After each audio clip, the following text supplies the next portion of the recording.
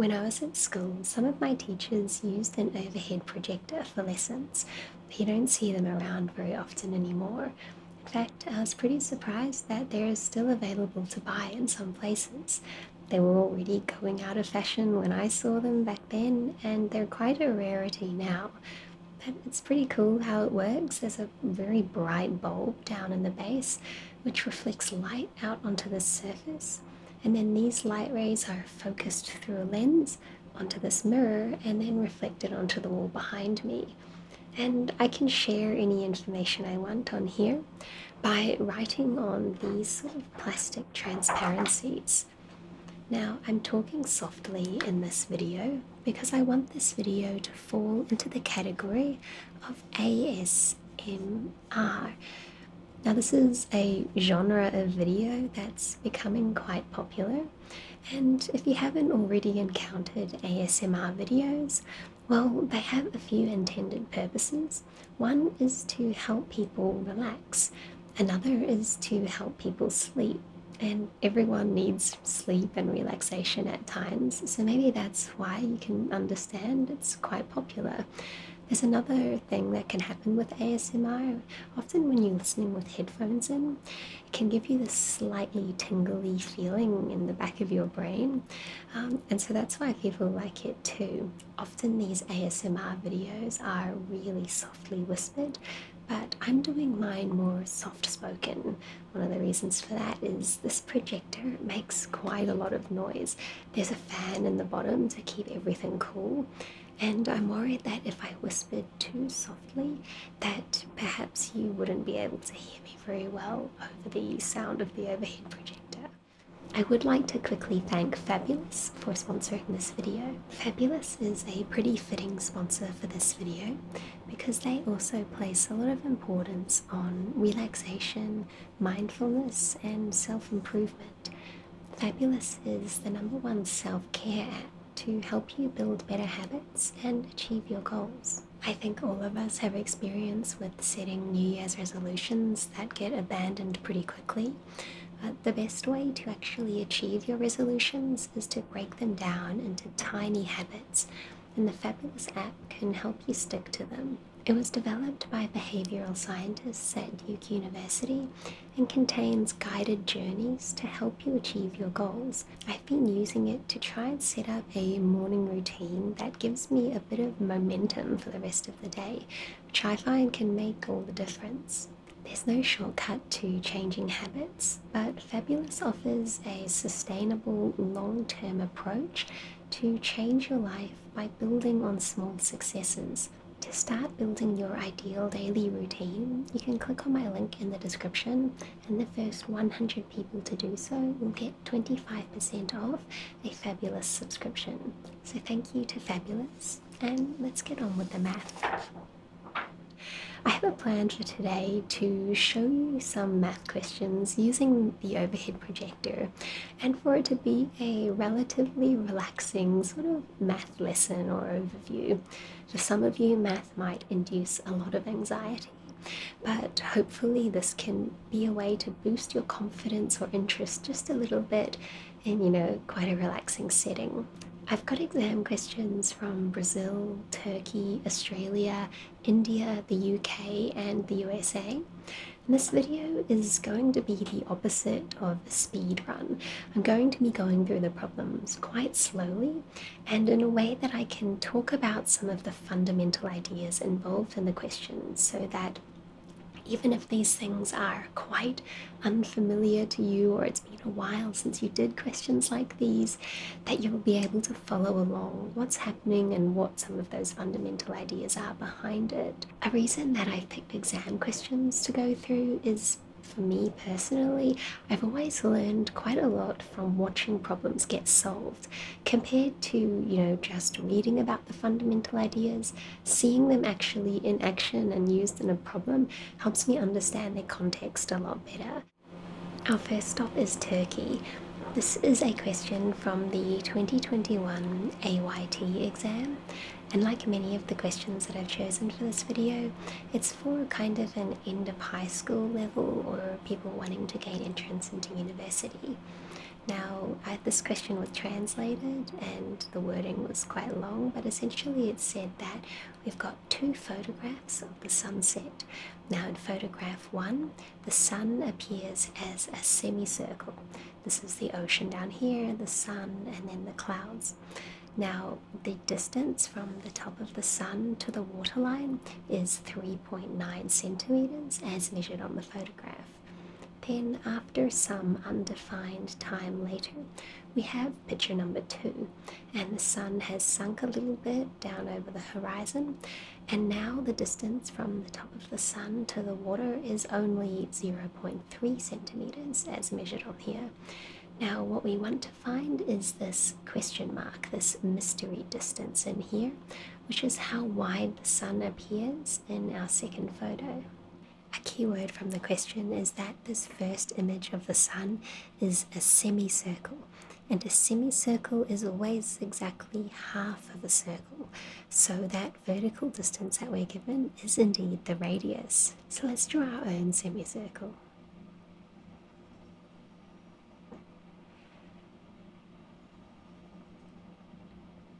On here we can mark what we know. If the sun initially looks like this, then after some time we just see the top of it. The distance in here was that given by 0.3, and this total distance we knew was 3.9, which means that if we take 0.3 off that, the rest is 3.6. Our mystery distance is this line all the way across here, but since we've cut it in half, if the whole thing were to be called x, this here would just be x over 2, and we can actually draw a right angle triangle right in here. Since it's a semicircle and this distance was the radius, this line here is also the radius of the circle, so is also 3.9. And with that, we have a right angle triangle where we know the value of 2 of the sides, and we're trying to find the third side. For that, we're able to use the Pythagoras theorem. If this is our right angle triangle and one of the shorter sides is A, the other shorter side is B, and the hypotenuse is C, then the Pythagoras theorem says that A squared plus B squared is equal to C squared. For us, A is 3.6, our B is x over 2, and our C is 3.9. These decimal numbers are a little bit messy, but it's not impossible to calculate these squares. Remember, you don't have a calculator for this question. We could go over to the margins and write 3.6 times 3.6. We could do 6 times 6 is 36, carry the 3. 3 times 6 is 18, 19, 20, 21. Add a 0 here. Go on to the next line. 3 6s are 18. Carry the 1, 3 3s are 9, plus the 1 is 10. Add these up, we'll get 6, 9, 2, 1. 2 digits past the decimal place in here, so our decimal point will go between the 2 and the 9, and the answer to that would be 12.96. Again, in our little margin, we could do the same to find 3.9 squared. We'd go 3.9 times 3.9. 9 times 9 is 81. 3 times 9 is 27. Plus 8 will give us 35. Do our next line. 3 times 9 is 27. 3 times 3 is 9. 10, 11. This one will add to give us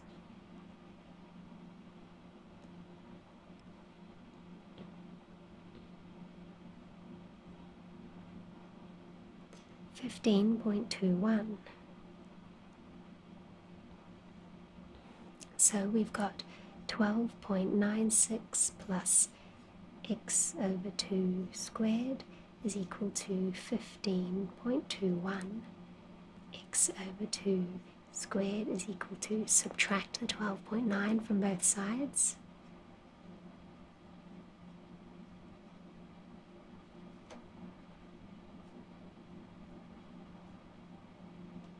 To mentally find the difference between these two numbers, I'd say, well, this is only 0.04 away from 13, and then 13 is 2.21 away from this, so in total the difference would be 2.25.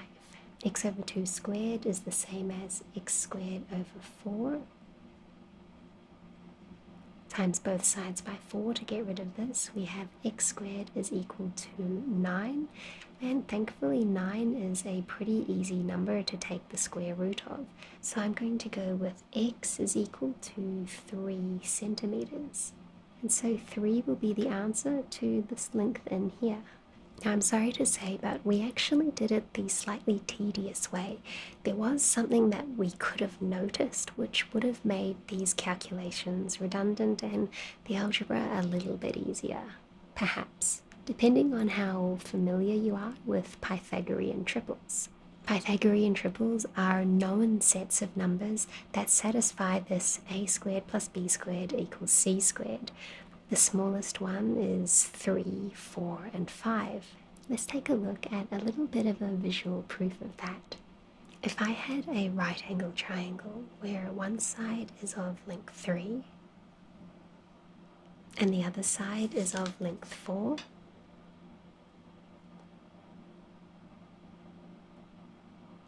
then the length of the remaining longest side will be 5 squares.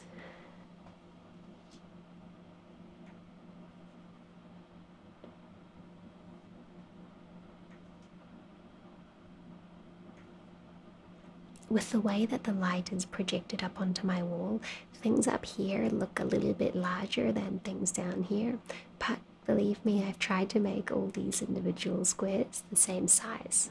Each of these objects represents the side length squared. So 3 squared is this square that's 1, 2, 3 by 1, 2, 3, a total of 9 little squares. 4 squared is 16, so there'll be 16 little squares here. And 5 squared is 25. Pythagoras' theorem is saying that the size of this should be the same as the sizes of these two added together. Here's our 5 squared, and I'm going to go at it with my scissors. From this, I can cut out a 4 by 4 grid.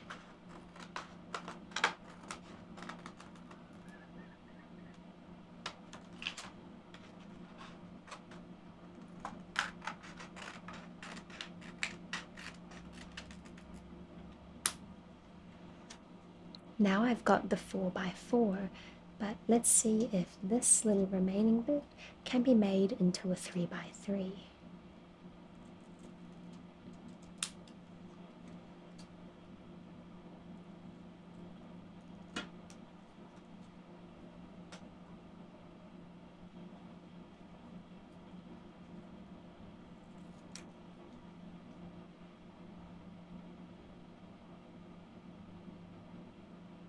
And there we go, we can see our 4 squared and our 3 squared popping out of that 5 squared with nothing left over.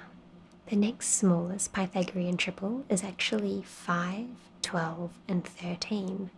So when we were back at this stage, there is a chance that we could have noticed that 36 is 3 times 12, and so 3.6 is 3 times 1.2. And 3.9 is 3 times 1.3. So following our Pythagorean triple, x over 2 would have to be equal to 0.5 times 3. That's 1.5. So x would be equal to, well, multiply by 2, that's 3 centimeters. A faster way to get the same solution that we had before.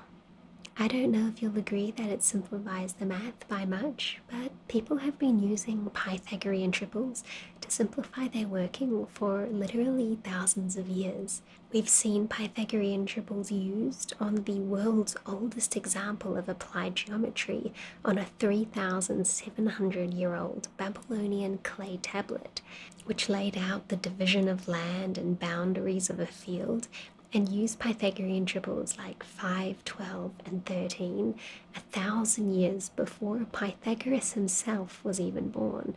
So Pythagoras wasn't the first person to invent this or to find these triples, but the theorem still holds his name. Our next stop is Australia. Now this is an exam question from what is called the HSC Advanced paper, and that is something that would be sat by high school students in the Australian state of New South Wales. The question says, calculate the sum of the arithmetic series 4 plus 10 plus 16 plus dot dot dot plus 1354. An arithmetic sequence is a sequence of numbers in which there is a constant difference between each term.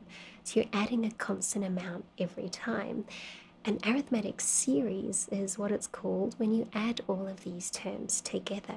In general, if we called the first term of our sequence A, then our second term would be A plus D, where D is our difference. And this one up here, it looks like D would be equal to 6. You've added 6 here, and then again here, and so on. The third term of our sequence would be A plus 2D, then all the way up to our last term, which would be A plus, well, how many times have we added D? If this is the nth term at the end, and we started adding D from the second term onwards, then we would have added D n minus 1 times. If you already know the formula to find the sum of any arithmetic series, then you might be able to look at this and plug it straight into that formula. But we're actually going to derive it. So how do you add up one of these things? Well, let's call the sum of our general series here S of n. We're going to add up each term, starting with A, then A plus D, then A plus 2D, all the way to adding A plus n minus 1D. Now what we can do is write out the series again, but this time in reverse. We start with our last term, A plus n minus 1D, and then our second to last term, which would be A plus n minus 2D. Then A plus n minus 3D, and finishing with our first term, A. You often see mathematicians try this technique where they write out the series again but backwards. That's because it allows them to do some kind of cool tricks. One is to add these two series together. We add S of n to itself. Doing that, we would get 2 S of n's. The first term of that would be A plus n minus 1D. Well, what is that? A plus A is 2A plus n minus 1D. The next term is A plus D plus A plus n minus 2D. And that might look pretty different, but actually what do we have? An A here and an A here, 2A, plus, well, we have n minus 2D plus an extra D. That's actually n minus 1D. And in fact, every term in here gives you that same result. I'm going to run out of room on my transparency, but A plus 2D plus A plus n minus 3D is also equal to 2A plus n minus 1D, and you can see it pretty obviously with our last term too. So in total we have that 2 times S of n is equal to this term 2A plus n minus 1D repeated for however many terms we have. So repeated n times. To get rid of the 2 and get us the expression just for one series, we can do n over 2. And we can simplify it just a little bit more. If we look back to our sequence, the last term is always A plus n minus 1D. And we kind of see most of that in here, although we have an extra A. And, well, A is always the first term. So this can also be written as n over 2 A, which is the first term, plus the last term. Maybe we can call that L. Now that is a derivation of what will always be the sum of an arithmetic series. So let's get to working out our problem. We have what we've derived just here, and we know that, well, there's a constant difference of 6 between each of our terms. So d for us is going to be equal to 6. Our very first term, a, is equal to 4. And our very last term, L, is equal to 1354. We don't, however, know our value of n. They haven't told us how many terms there are, so we can't jump straight into using this one. Instead, let's put what we know into this formula here for our last term. If 1354 is equal to 4 plus n minus 1 times 6, then subtracting the 4 and dividing by 6, we have 1350 divided by 6 is equal to n minus 1. That will be 225. I think you might be allowed a calculator for this exam. This is the Australian one. Is equal to n minus 1. And so n is 1 plus this. N is equal to 226. Now we have n and all that we need to calculate the sum. So S of n is equal to 226 over 2, the first term plus the last term. Well, if we plug all this into the calculator, we end up with 153,454 as our answer. Well, who would have guessed? That's what it is, adding up all that. This question reminds me of a little story that goes around about the mathematician Carl Gauss. He's known as perhaps one of the greatest mathematicians, and this is a story from the time when he was at school. Apparently, Gauss's teacher wanted a bit of peace and quiet, so he asked the class to add up all the numbers between 1 and 100. As the other students set about adding it all up very slowly and carefully, Gauss almost immediately wrote down the correct answer, which was 5,050. Gauss could perhaps see a formula similar to this one and applied it to the problem. He's said to have imagined it as folding up these numbers in half and then adding up the pairs such as 1 and 100 and 2 and 99. That would be 50 pairs of 101, giving the answer. Or expressed as a formula, the first and last term times n divided by 2. Now this anecdote tends to make the other students in the class sound pretty unintelligent, as if they would add up 1 plus 2 plus 3 and do every single step in order. But I challenge you to imagine doing this for yourself, even if you knew nothing about math or sequences and series and these formulas and tricks. As you go through the numbers, you can't help but see some patterns. In fact, it almost seems difficult to do it in the hardest way. Maybe you'd see that in adding up the numbers between 10 and 19, you'd get the same sum as adding up the numbers lower than that, just with an extra 10 sets of 10. So just because you're not Gauss answering it in a few seconds doesn't mean there aren't lots of ways to solve a problem like this. This next question is from India. Now, often when I've spoken about Indian exams on my channel before, I've spoken about things like the JEE, which is a super specialized engineering focused, really difficult paper for university entrance.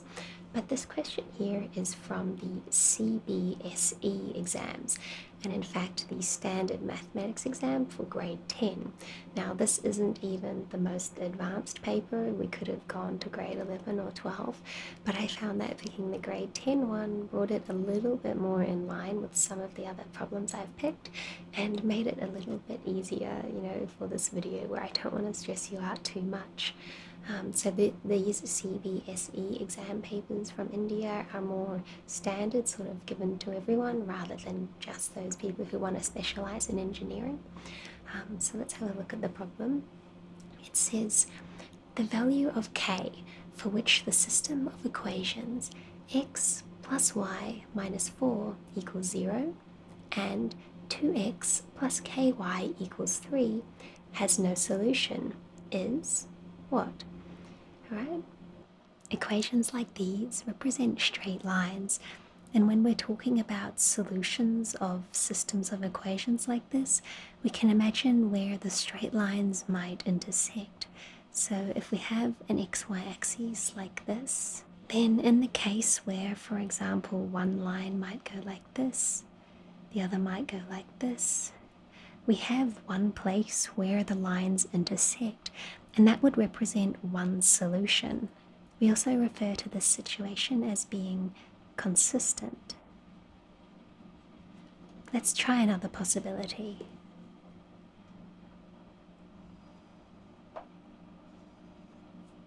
If we have one line and then another line exactly over the top of it so that you can barely even tell them apart, well, we're going to have infinite solutions.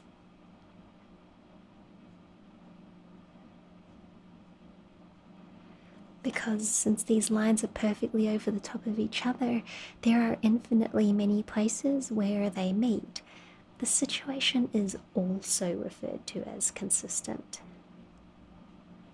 And there's one last possibility to consider, and that is in the case where our two lines, one here and one here, are parallel to each other. They're like train tracks, perfectly parallel, and they're never getting closer or further away. They're always staying the same distance apart. In this case, there will be no solutions. The situation is referred to as inconsistent. So in our question, we're asked where these two straight lines have no solution. So really we're asked how we can ensure that these lines will be parallel. We often see straight lines written in this format: y equals mx plus c. This is the slope-intercept format. And here m represents the slope of the line and c represents the y-intercept, so where it cuts the y-axis. For two lines to be parallel, they would differ only in the y-intercept, so they would have the same gradient, but just shifted up or down by some different amount, c. If c was the same and the gradient was the same, well, they'd be on top of each other. So one way to solve this is to rearrange both these equations into this form and see what you can do to make sure that m is the same for both lines, but that c is different.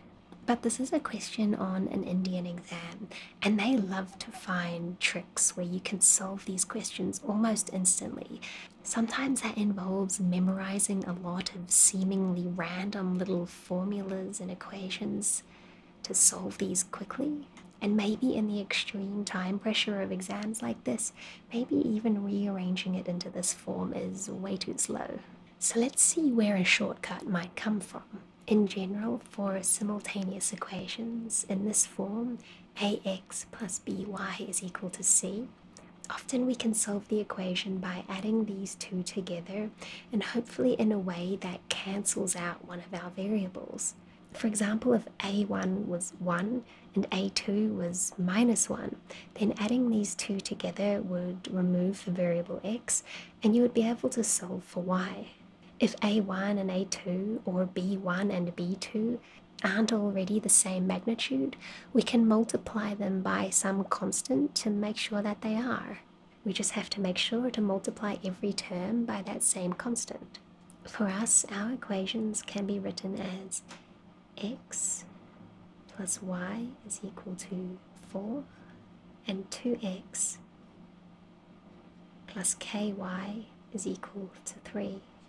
If we multiply the entire top equation by minus 2, then adding these together, we would see the x variables disappear. We would have minus 2x minus 2y is equal to minus 8. That's all fine because we did it to every single term, so it's the same equation. Adding these up, we have 0x, then k minus 2y being equal to minus 5.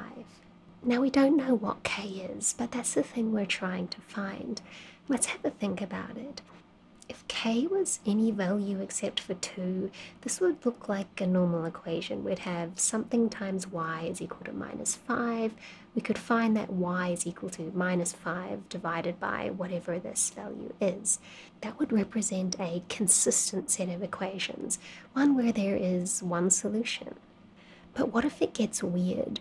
What if k is equal to 2? We'd have 2 minus 2, that's 0. 0 times y is still 0. And we would end up with 0 is equal to minus 5. That is if k is equal to 2. Now, believe it or not, this is actually what we want. Seeing something like 0 is equal to minus 5, well, that is inconsistent. There is no solution to this because, well, think of it like this. What values of x and y result in 0 being equal to minus 5?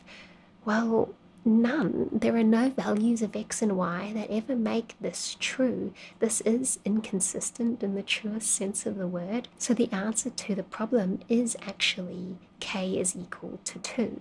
And if you're an Indian student studying for an exam, you probably already know a shortcut way to think about this.